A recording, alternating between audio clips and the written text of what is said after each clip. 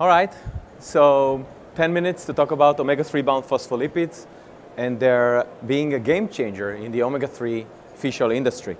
So first of all, what are omega-3? What are phospholipids? Phospholipids are a kind of fat that has a very unique chemical property or physical property. It can dissolve well both in water and in fat substances. That unique quality enables it to have very unique abilities in organic, in humans and in animals. For example, every living cell, its outer layer, its outer boundary is made out of phospholipids, that boundary that interacts with the environment. Phospholipids are also very powerful emulsifiers, meaning that they can take those fats that are either our nutrients that we consume through food or are passing through our bloodstream and basically incorporate them through watery substances. So phospholipids are naturally occurring elements with unique properties that exist in almost every living organism. How phospholipids are related or connected to omega-3s? In order to understand that, we have to go back down the memory lane to the history of the fish oil industry and the fish oil boom.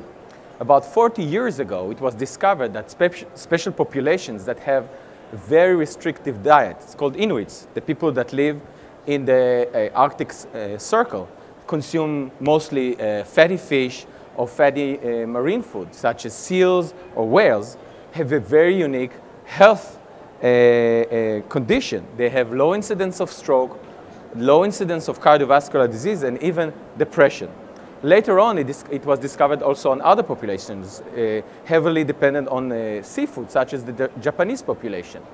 And indeed, those Inuits, those people that live under this restricted diet, have almost tenfold lower rate of suffering from cardiovascular disease.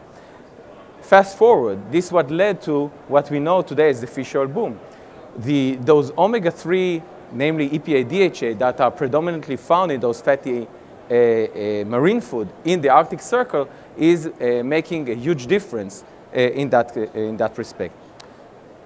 Also important is to know that most of the scientific bodies and scientific institutions do recommend about 300 grams per week as a healthy diet of 300 grams a week of fish, fatty fish per week as a healthy diet, as a means to maintain healthy life.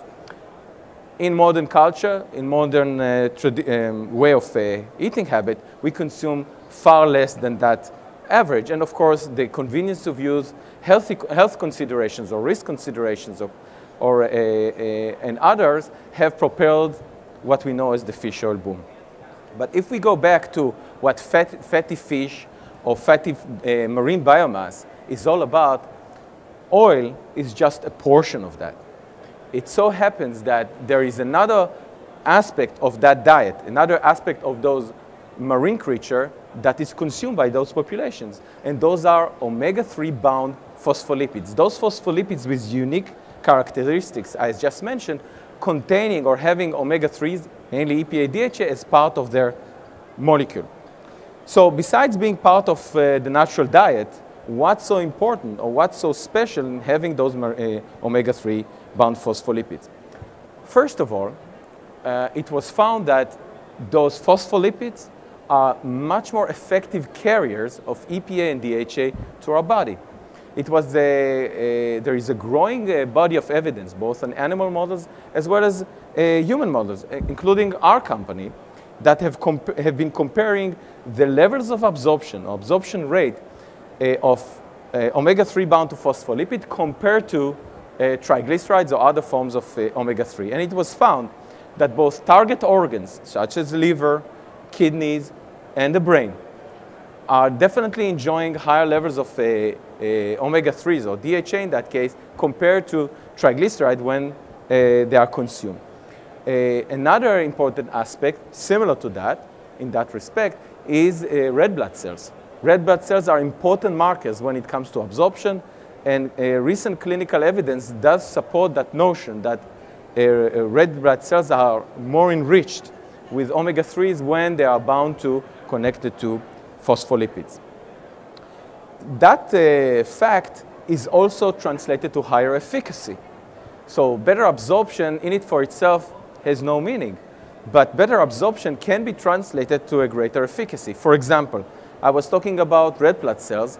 There is an important risk factor called omega-3 index. Omega-3 index is a way to measure levels of omega-3 on red blood cells, and it is correlated with the higher risk or lower risk to suffer from sudden cardiac death or generally cardiovascular disease. So you want to be as higher on that index as possible. Our studies, as well as accumulating studies by others, seems to suggest that intake of omega-3 bound phospholipids compared to triglycerides does have an impact, or a greater impact, significantly greater impact on getting this omega-3 index up and running. So I was talking about absorption, I was talking about efficacy. There are other elements of efficacy related to phospholipids. Phospholipids is a very sophisticated word, but members of the phospholipid category in it for themselves have unique health benefits, not just as carriers of omega-3s, but as a standalone, as a moiety by themselves. For example, phosphatidylserine is a phospholipid that has a specific effect on brain health. It's known as a well-popular dietary supplement that specifically addresses brain health. Phosphatidylcholine, we know by the name lecithin. Highly refined, highly purified lecithin in high doses is prescribed as a drug to treat or mitigate fatty liver disease for those who need that. So phospholipids, not just as a carrier, but as a health vector by themselves, does exhibit that role.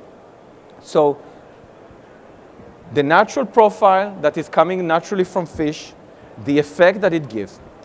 Another element that is contributing to the natural profile or the natural appeal of the use of phospholipids comes from the fundamentally different purification concept, the purification methodology, the way the nutrients are being extracted from the biomass to us as humans. Normally, we know the name fish oil is a very sterile, very clean, single-peak material obtained through a process called distillation or chemical treatment. That process does ensure very clean, very purified from other undesired impurities as a dietary supplement. The problem with that, or the weakness in that approach, is that it's sterile. It provides only a single element out of the biomass. And there are other elements which are important to our health, as I explained. The way phospholipids are being manufactured is through a process called extraction. Now, the very simple and common analogy of extraction is simply taking a tea bag in hot water and enjoying a fresh cup of tea with the nice taste and smell that we like. Same approach comes with, of course, in industrial scale, using marine biomass.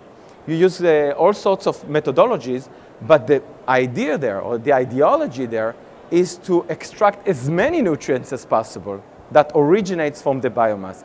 More nutrients, more health profile, greater impact on our health, as opposed to just the triglycerides or the oil that we commonly use today in today's industry.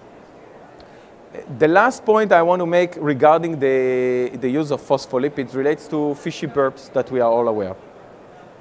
So the reason why we have fishy burps is the digestion process of normally oils is done through our stomach. So gases that are released are of course released through the mouth. Phospholipids are being digested through our intestines. Therefore much lower in the digestion tract, and any gas that is being formed is not released in this uncomfortable way. So to summarize, omega-3 bound phospholipids, natural to the body, obtained through a much natural, close to the natural way through the extraction, have the greater absorption of omega-3, and in it for themselves have a greater or more broader impact on our health. There are several sources to obtain omega-3 bound phospholipids. Currently, the most common one is obtained from krill oil. The name krill oil, I'm sure is familiar to you, is an excellent and rich source from omega-3 bound phospholipids. And for the purposes I mentioned, we believe that in the near future, there will be also additional sources that come from marine food and are rich with omega-3 bound phospholipids. Thank you all.